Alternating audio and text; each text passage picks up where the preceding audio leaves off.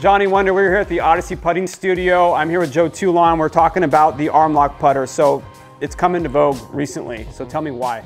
Yeah, so the ban against anchoring your putter in 2013 when it was announced, and it went into effect a few years later, players had to scramble and find something that they were going to do instead of a long putter, instead of a belly putter, and that's kind of where this came into vogue, like you said. It was another option to putt where you felt like you could use your bigger muscles, take your hands out of it a little bit more, and it's been popular ever since. Who on tour has tried this or used it?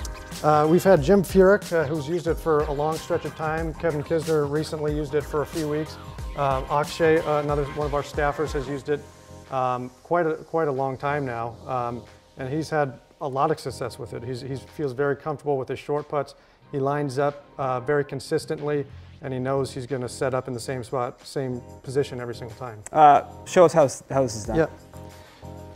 So the one thing to note with an arm lock putter, it can't go past your elbow. If it goes past your elbow, that's the non-conforming part of this putter. You want to make sure you have a little bit of forward shaft lean. It's designed to do that with kind of a little bit of forward press up against your arm. Get it in there, kind of rock your shoulders back and forth again. We'll get over here, get set up to it, not past your elbow, locked in, roll it